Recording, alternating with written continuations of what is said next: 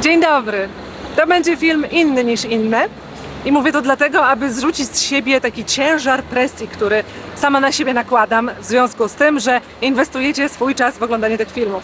I myślałam o tym, z czego to wynika, i myślę, że to dlatego, że zrobiłam w życiu już kilka filmów, z niektórych jestem naprawdę dumna i ta poprzeczka takiego minimum, które chcę Wam zaproponować, wzrosła naprawdę niebezpiecznie. A ostatnio mam strasznego pecha. Odkąd wyjechaliśmy w marcu z Polski z Mateuszem, wszystko, czego się dotknę a propos filmów, się sypie. I sypie się w taki sposób, że nawet winnego nie mogę znaleźć, aby go obwinić, bo nie ma winnego. Trochę Wam dzisiaj o tym opowiem, a tymczasem witajcie w Duszanbe w Tadżykistanie. Sama tutaj jestem, Mateusz jest w Kambodży i spotkamy się za miesiąc w Polsce.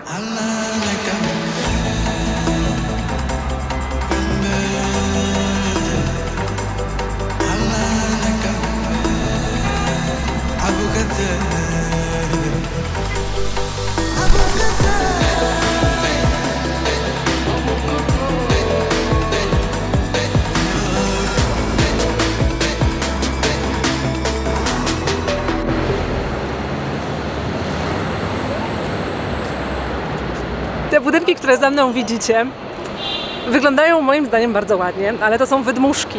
W środku nic nie ma, to jest tylko ukończona elewacja, ponieważ była presja, aby ta aleja była ukończona na 30-lecie Tadżykistanu. No i jest! A w środku remont jeszcze trwa, bo takie właśnie są remonty. Kto nie wie, o czym mówię, zapraszam na Instagrama. Zastanawiałam się, w jakim stylu architektonicznym są te budynki, z czym mi się kojarzą, i z pomocą przyszedł znajomy, który tutaj mieszka od 4 lat. Prezydent tego kraju, który rządzi Tadżykistanem od 30 lat, jest fanem Dubaju. No i teraz to ma więcej sensu. Powiem tak, nie spodziewałam się, że tak mi się tutaj spodoba w Duszanbe. Nie wiem, czego się spodziewałam, bo nie oglądałam żadnych zdjęć przed przylotem tutaj, ale na pewno nie tego. Myślę, że w mojej głowie wszystkie kraje postsowieckie mają przede wszystkim taką ciężką, betonową zabudowę, która jest smutna. Ale tutaj jest naprawdę ładnie. Naprawdę ładnie. I ja wiem, że mówienie, że coś jest ładne, zwłaszcza opisując świat, jest kompletnie bez sensu, dlatego że jest to bardzo subiektywna opinia. Ale come on. Wszyscy lubią zielone, prawda? Proszę, proszę, proszę, proszę, proszę. To jest główna ulica w mieście.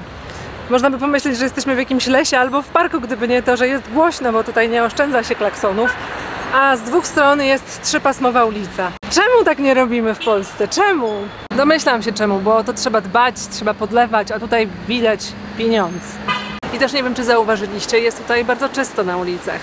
Nie ma żadnych śmieci, listki też są regularnie sprzątane, głównie przez kobiety, pracownice miejskie, które głównie wieczorami chodzą z miotłami i każdy taki najmniejszy paproch zamiatają. Jest z tą aleją jednak pewien problem. Na jesieni, kiedy brakuje na polach jedzenia, wszystkie szpaki i ptaki przylatują tutaj do miasta, siadają na tych koronach drzew i robią kupy. I to jest problem głównie dla ludzi. I dam Wam teraz 3 sekundy kreatywności na to, aby zastanowić się, jak miasto radzi sobie z tym kłopotem. Mianowicie, pracownicy miejscy, głównie znów pracownice, chodzą tutaj alejami i celują w koronę drzew laserami, takimi zabawkowymi laserami, które płoszą ptaki. To w ogóle wygląda jak ulica w Barcelonie.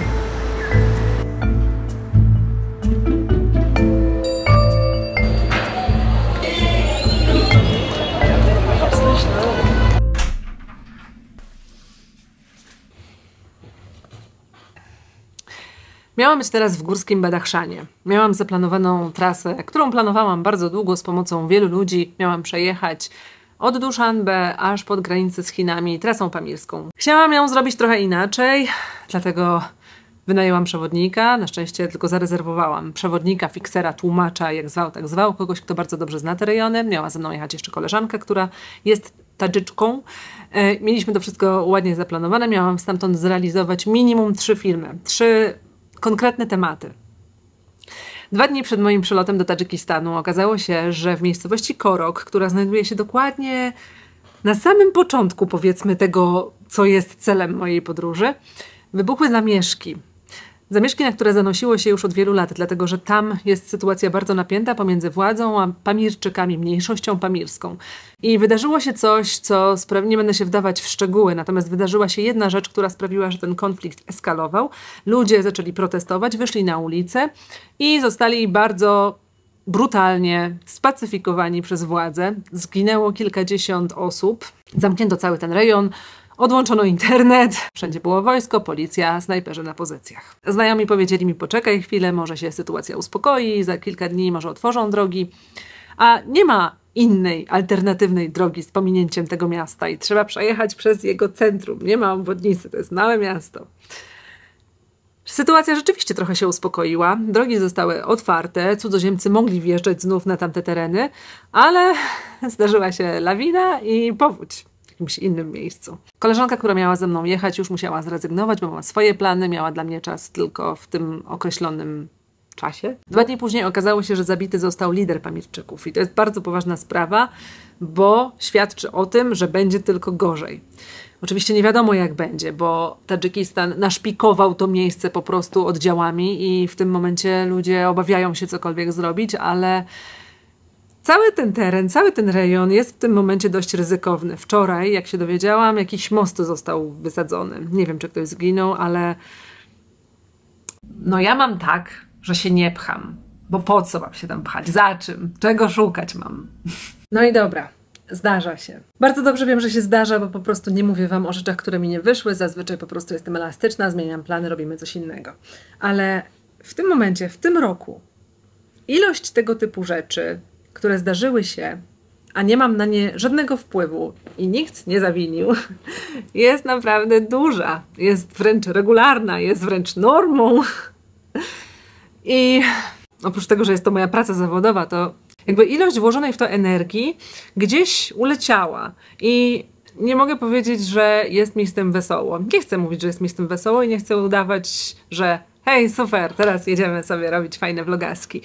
Myślę, że nie ma sensu ściemniać. Po prostu mam mały meltdown.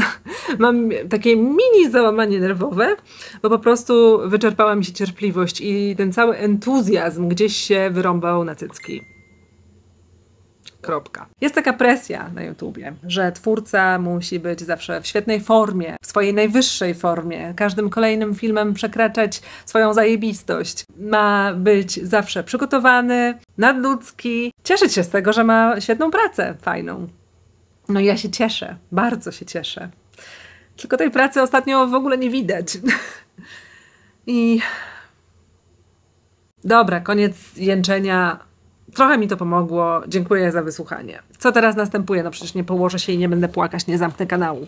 Wracam do solo podróżowania z plecakiem, z minimalnym przygotowaniem, żadnym praktycznie, z dużą dawką spontaniczności i po prostu daje się ponieść. Nie jest to forma podróżowania, którą bym teraz wybrała, bo wydaje mi się, że człowiek się zmienia po prostu i że w tym momencie najbardziej chciałabym robić filmy tematyczne na coś konkretnego, a nie na mój temat przeżywania przygód po drodze, ale w tym momencie niewiele mam do zaoferowania. Chociaż może wyjdzie jeszcze wszystko super. Dobra, zobaczymy. Jutro wyjeżdżam. Ej, naprawdę mi pomogło to, że sobie pogadałam.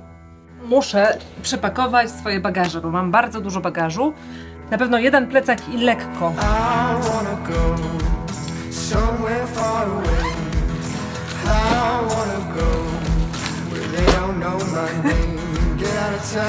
Nie no, żartuję, jest okej.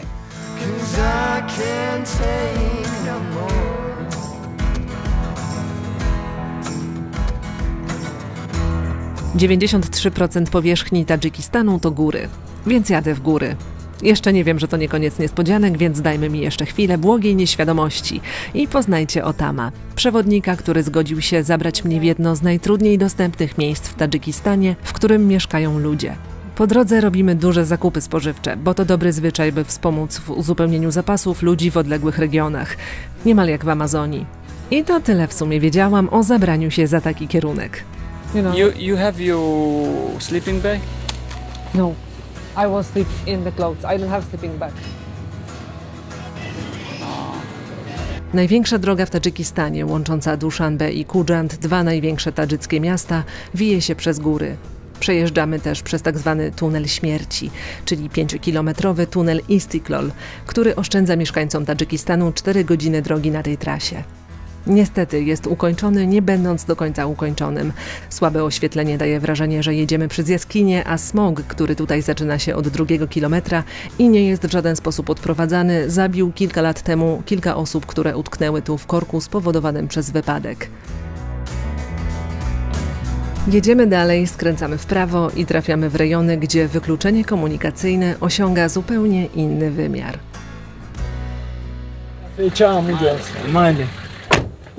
What happened? Poor guy. He came from Dushanbe to look for some work here. He's a master for doing the plastering of the walls and like that. He said that I was looking for work here, I couldn't find, and now I'm going back. Just walking, yeah, back to the main road and then going back home. I asked him about the road until where, because since last year I think they built a little bit, the road made it a little bit further to towards the Yarnov, you know. So I just wanted to ask that, and they don't know about that. Was a good person. The guy wants us lift. If you are okay, I'll do that. Yeah, I'm okay, of course. Mashallah. Can I mention something? Yeah, you can say something. So hello everybody, I'm Zahad, I'm from Tajikistan, I'm from Azerbaijan. I need to like soup and that's good. I'm just meet these. Where are you going? I'm going now to my village. I lose my donkey yesterday, so I'm here about finding my donkey, and unfortunately I didn't find. In the middle of the road I met you and just I pleased you to carry my village, and you just thank for you to carry me in here. And that's all. It's our pleasure. Okay. Okay, you're gonna go in Yarno? Yes. Yeah. You're gonna go in Yarno, right? Yeah. Yeah, that's good. I wish you will just arrive. Thank you. Yeah. It's very so difficult to arrive, you know. But your car is great for Yeah, and good driver yeah. at the same time. So you said you want to go to Europe, yeah? Right, Euro country, because the Euro country is advanced country. Which one? I have already choose. I will tell you that England, actually Poland. Poland. Right. I don't want to come here. Huh? You I don't want to want come here. I want to just made there for just life, own life. to live there, yeah? Yeah, right. So from your village, how many people left the village? For no, I don't know about it. Nobody left. Nobody left yet. This is my home. Okay. Okay, this one is my home. Stop. Yeah, this one is my home. Okay. Own home. Okay, thank you very much. Good luck with the donkey. Thank you.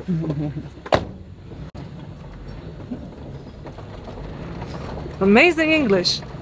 W Tadżykistanie oczywiście są autobusy na głównych trasach z punktu A do punktu B, z miasta do miasta, ale w takich mniejszych miejscowościach normalne jest to, że ludzie podwożą się nawzajem. Taki BlaBlaCar, tylko bez apki. Wychodzi się na ulicę i się macha, ktoś się zatrzymuje i płaci się jakąś drobną sumę za podwózkę.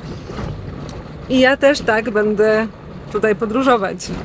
Dał mi do myślenia trochę ten koleś, bo zaskoczył mnie, że tak świetnie mówi po angielsku, będąc w takim miejscu, ale głupio mi jest, że tak pomyślałam, bo czemu w zasadzie mnie zaskoczył? No nauczył się. Samochód to rzadkość na nieutwardzonych górskich drogach w Tadżykistanie.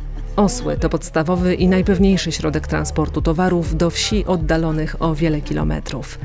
Are we lost? No. Ale napotkaliśmy pewien problem. There is avalanche over there, so if without that avalanche with the car we would probably drive another 7-8 kilometers, but because of that avalanche the road is now stuck, so we better just leave the car somewhere here in somebody's house here and then just walk. Wiedziałam, że może nie udać się nam dotrzeć autem do samej doliny, ale nie spodziewałam się, że komplikacje pojawią się jeszcze zanim w ogóle się do niej zbliżymy. A 6-7 kilometrów, o których mówił Otam, zmieniło się w trakcie rozmów na trochę więcej. brudny obiektyw. No więc problem jest taki, że zeszła lawina i droga, którą powinniśmy przejechać jeszcze kawałek, jest nieprzejezdna w tym momencie, więc jest do przejścia jakieś 16-17 km. Jest teraz popołudnie, więc nie za bardzo jest szansa, że zrobimy tę trasę szybko. Jeszcze nie wiem, że będzie to 25 km w jedną stronę. Doring. Mai. Çağrılsın presimu. He has donkey. He has donkey. Yeah. Do you know how to take care of the donkey? Yeah. Yeah. So for 3 days, It's gonna be roughly $60-65. I guess we kind of have no choice. But do you still think that we can make it today? He insists us to stay here. I said no, we go to the nearest village. What's the worst that may happen? We will make it to the nearest village. I'm going to leave also some of my stuff here. Wszędzie za mną są chmury deszczowe. Nie wiem, czy to widzicie, bo nic nie widzę, co się nagrywa. Do pierwszej wioski podobno 2 godziny szybkiego marszu nas czeka, więc nie jest tak źle. A nasze zakupy jedzeniowe dla mieszkańców niesie osiołek. Have you heard about summer snow? When it falls on you, your blood runs cold. But don't you sweat your pretty skin, 'cause it melts away for it sinks in. A to jest właśnie lawina. Lód i skały. Dawniej w Azji Środkowej było niemalże tak, że co dolina to inna kultura, nawet inny język, inny sposób życia, inne rośliny uprawiane w danym miejscu. Idziemy dzisiaj do Doliny Jagnop, gdzie jest kilka wiosek, w których mieszkają ludzie, którzy posługują się językiem uznawanym za wymarły, jagnobijski. Przez 6 miesięcy w roku są zupełnie odcięci od świata. Ta droga jest albo zasypana śniegiem, są tutaj lawiny, jest niebezpiecznie, nikt nie przejedzie i nie przejdzie. Jest dość wysoko, co słychać po moim dyszeniu. Kurde, zawsze jak jestem w takim miejscu, myślę sobie, na ale pięknej planecie mieszkamy. Have you heard from the sky all about it? Down the river, high tide flows around it. Through the whispers of pines, I hear them sing. The more you love, the more you live.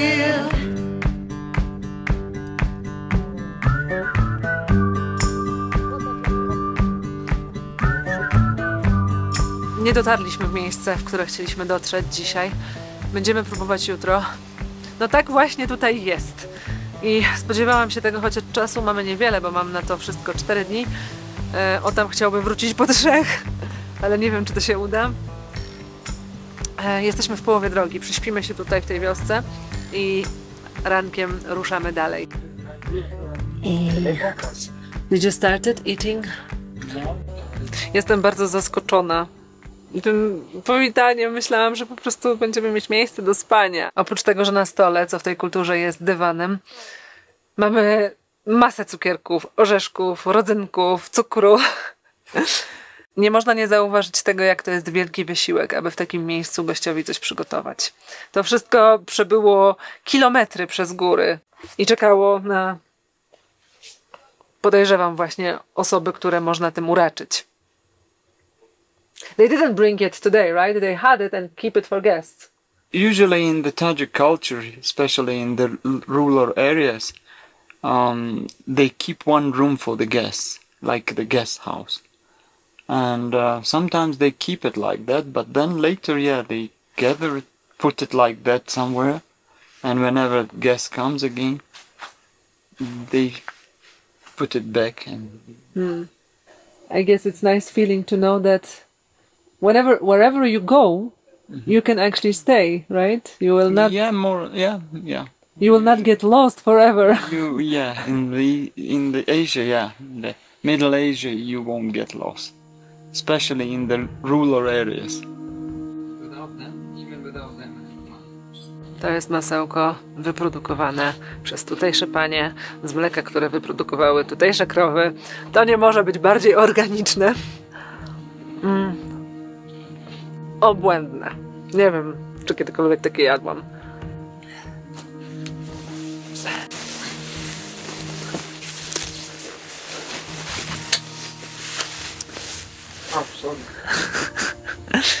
It actually fit to the shot.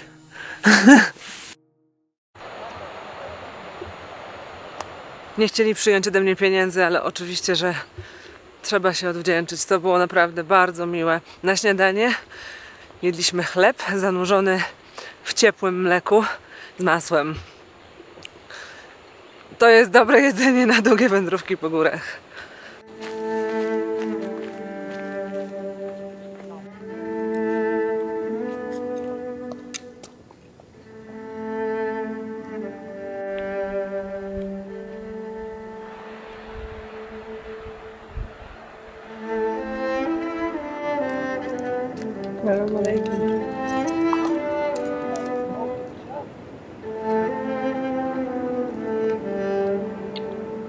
Większości tej drogi nie widzicie, bo mam kryzys. Dla mnie to jest bardzo wymagający trekking.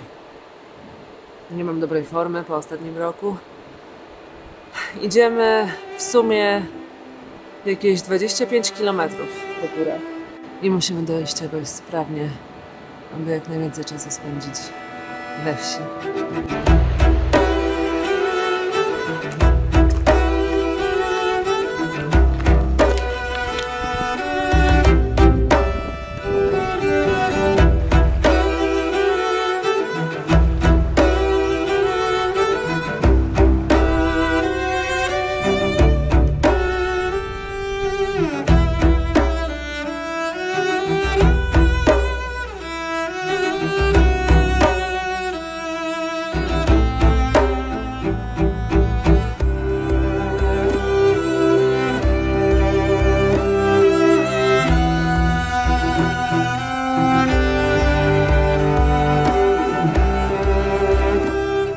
Myślałam, że umrę po drodze. Dotarliśmy.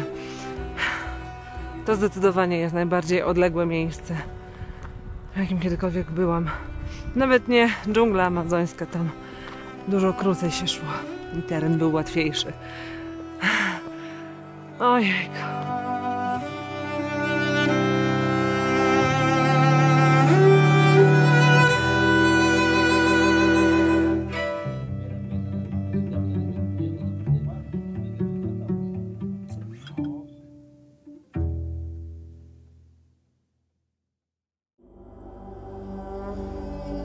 Sogdiana, kraina, która obecnie rozdzielona jest między Tadżykistan, Kirgistan i Uzbekistan, była w starożytności dominującą siłą w Azji Środkowej. Ludy, które wówczas ją zamieszkiwały, miały gigantyczny wpływ na to, jak wyglądał handel na jedwabnym szlaku. Sogdyjczycy byli wytrawnymi kupcami, rzemieślnikami i poliglotami, którzy byli łącznikiem dla wielu kultur. Łączyły się tu drogi z Chin, Indii, Mongolii i Bliskiego Wschodu. Między sobą porozumiewali się językiem sogdyjskim, aż do VIII wieku, kiedy ziemię tę podbili Arabowie, którzy zaprowadzili własne porządki i zmusili ludzi do zmiany religii i tradycji. Wtedy to garstka ludzi skryła się w Dolinie Jagnop i ta przez wieki chaosu, kolejnych wojen i zmian granic stała się ich domem i pozwoliła zachować niektóre tradycje i to, z czego ludzie są tu najbardziej dumni – język, który teraz nazywa się jagnobijskim.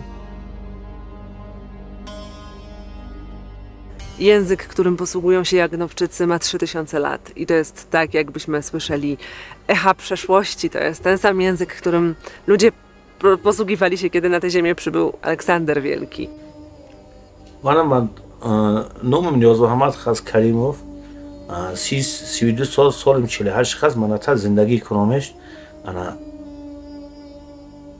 pulo timore mana 12 pulle mas hamash naido ka zindagi kunimi mana art kunimi yordam konosh hamash. Góry dawały względne poczucie bezpieczeństwa i takie spokojne życie. I tak było aż do lat 70. XX wieku, kiedy do akcji wkroczyli Sowieci i postanowili wysiedlić wszystkich. Wszystkich. Było to wtedy 4000 osób. Powody były dwa. Po pierwsze, w tamtym systemie gospodarczym nie opłacało się inwestować w te tereny dla garstki ludzi, która tutaj mieszkała. Po drugie, i chyba nawet ważniejsze, potrzeba było rąk do pracy na polach bawełny, na plantacjach bawełny, które znajdują się na terenie obecnego Uzbekistanu i Tadżykistanu, na granicy dokładnie.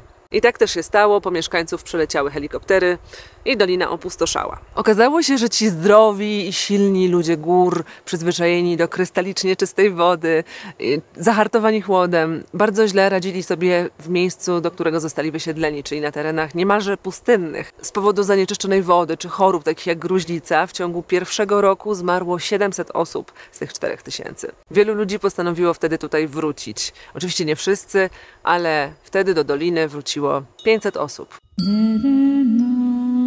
I choć życie w częściowej izolacji wymaga szczególnej logistyki i może wydawać się trudne, Dolina Jagnop jest domem dla prawie 70 rodzin, tych, którzy wrócili i ich potomków.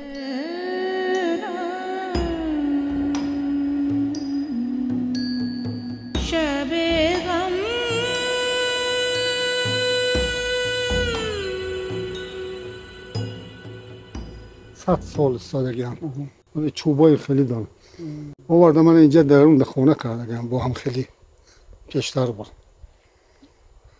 خیلی آوردم دوای کردم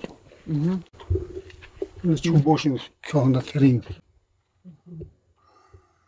و مهاجر شد که اینجا مهاجر شد زفرآباد رفت ما دوشنبه رفتیم زفرآباد نیمی خلق مرد او گشته دوشنبه رفت از زفرآباد به دوشنبه رفت؟ نه ما راست همینجا از همینجا پیش مهاجر یک سال ظریف کاتب رقم پدرم وقتی آشنا بود مهاجر میشد گفتم ما سن رفت یه بار دیگر میگفتید برای چی خواهش آمدن دارید هر بار میبینید اینجا وطن ده وطن من میخوام تا مردن همینجا وای کنم وطن که است هم بهار شد اونجا وای میشم فهمیده نه میگم که روم نباشه بچه ها نمیمونن 3-4 بچه دارم رسیه در کارگر میبیم یک کم درک میکنم میشینم بیکار 71 Can he describe what he likes about this place, this land?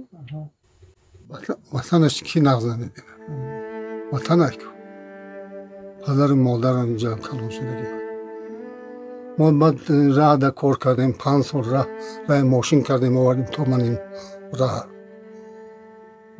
اکام قطعه بابای اشور بود 3-4 کس یاردم خلق قطعه تشکر. این بالا دا همسوه هسته آلمراد هسته هسته یکون کس همونجا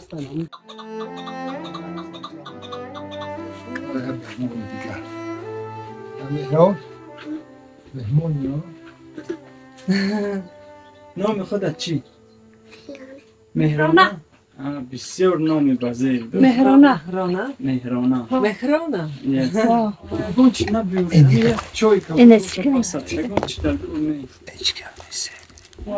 شما چقدر کشید اینجا میبروید چیزهای مشکلی دارید مثلا برای در همین جایهای دوردست زندگی کرد مشکلی من همین راه ده دیگه چی مشکلیه راه شاید فرو برو آسان میشه اینجا اساسی همین باز چی؟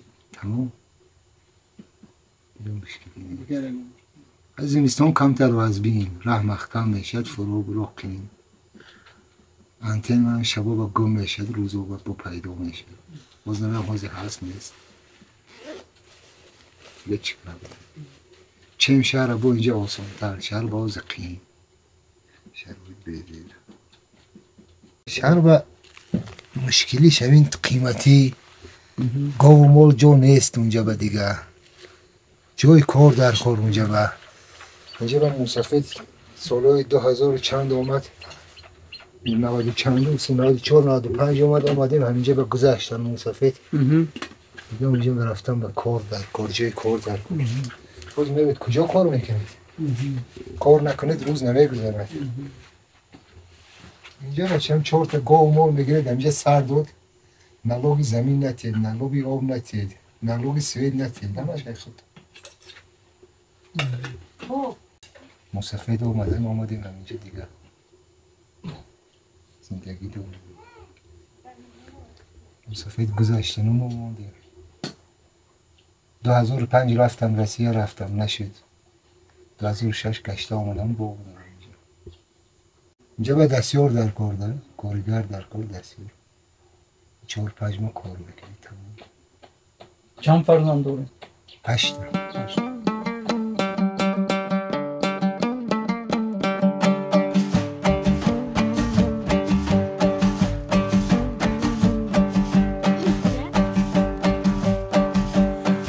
عجب حال و هوایی داره غربت عجب حال و هوایی داره غربت کنم از دست تنهای شکایت کنم از دست تنهای شکایت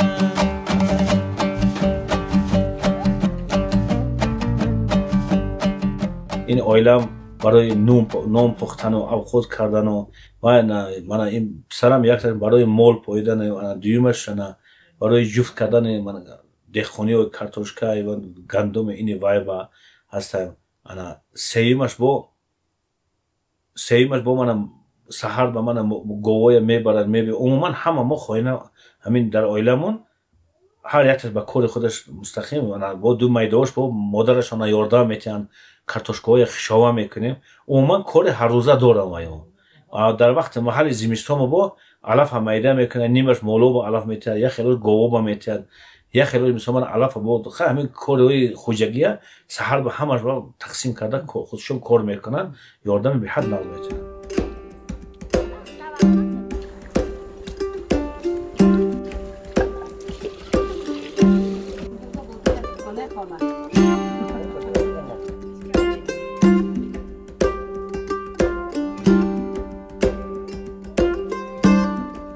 این شرایط همه سازه آدمای کوهستان و مخوله همش برای مول میکنی گم درآمد خوجگی حسابی ما کارتوشکاوای میفروشیم ای پول هوا دیگه چیزای میگیریم با مول گووا زایتیش هم میفروشیم گووا میفروشیم مقیم همش همه چیزای میفروشیم زندگی پیش میبریم اینجا اگر ساعت کار کنی مقصد مبلغ دیگه جا محتاج نیست نه با کارتوشکای ما برای شهر ما میتیم ما خودمون 10 تن تا 20 تن خود 40 تن میدادگیش هست آیا ولی فایده مردم شهر میشه دیگه ما فقط مبلغ میشه با قیمت نمیمونن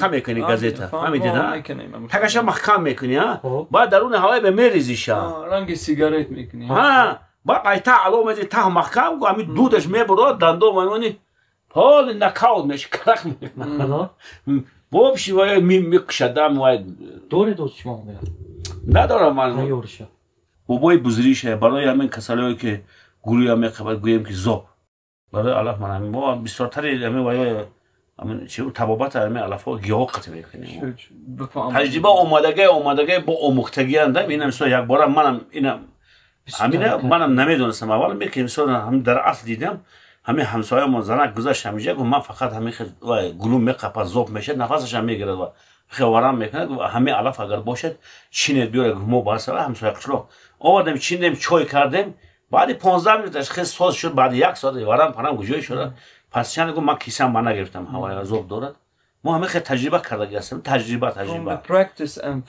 پیشنگی‌ها کردن اومدن تا حاضر با اینش هم میکنیم اینش هم کودک تولد کنه همش همینجا بعد تولد میکنن صبح و سلامت کودک هم میگیرن ما فقط دکتر با تلفن میکنه و بعد همه قید به میگیرد خونه ده همه تولد همش خونه ده تولد اینجا نیست اینجا کی همون تولد زنا هستن نه خیلی زنکو تربیه من مثلا یه بار کلین خودم رنگ قدیمه باره نه اما کلین خودم کودکش چپه شدگی بود جا با مخصوص زنکو اومدم اینجا وای کردن طبیبی کرده پای گرفت چه جمعونه kudek rozczesł tawaliśmy. Jagnowczycy, którzy przez wieki byli zdani tylko na siebie, mieszkają w Dolinie z wyboru i tu kontynuują swoją historię. Z miast przywożą produkty takie jak odzież, słodycze czy elektronikę. Poza tym są samowystarczalni. Choć Sowieci próbowali pozbawić tożsamości naród Jagnowczyków, po odzyskaniu niepodległości rząd tadżycki ponownie uznał ich odrębność etniczną i promuje świadomość narodową na temat sogdyjskiego dziedzictwa kraju. Wysiłkiem działań mieszkańców i organizacji pozarządowych miejsce to staje się powoli parkiem narodowym, obszarem, którego czystość ekologiczna ma być chroniona.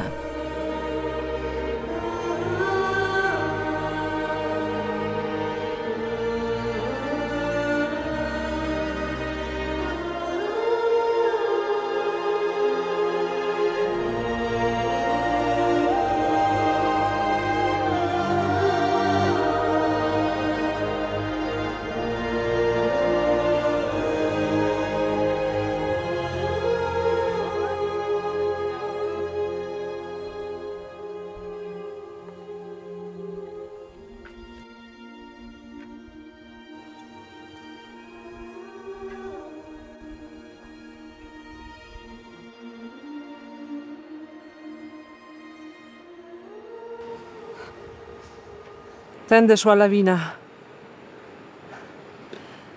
Sezon lawinowy trwa w marcu i w kwietniu. I to właśnie z tego powodu co roku na lato trzeba znowu przygotowywać tę drogę.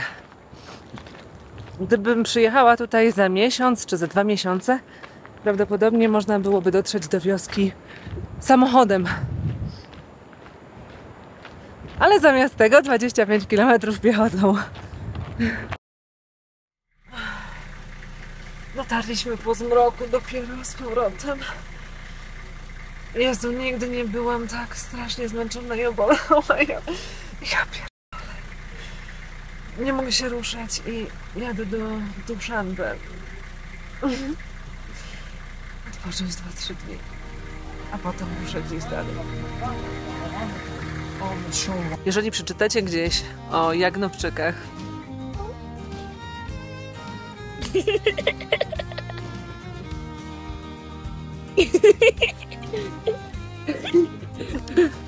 Jagnowczycy na załączonym obrazku. Co sobie myślą te ich młode, niewinne umysły w tym momencie? Jak ja mam wam cokolwiek opowiedzieć?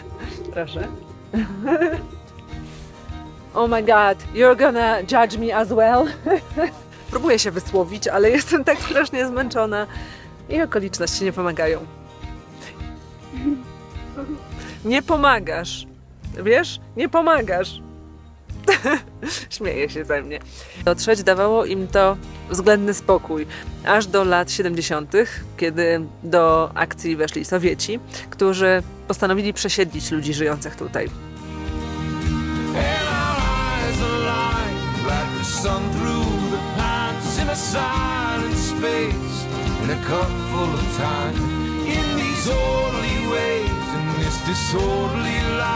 I let go of my hand in the jar. For the great moon in the middle of June, falling up to the pole of the tide. Though I've seen it before, and I've ever been told, can touch this feeling inside.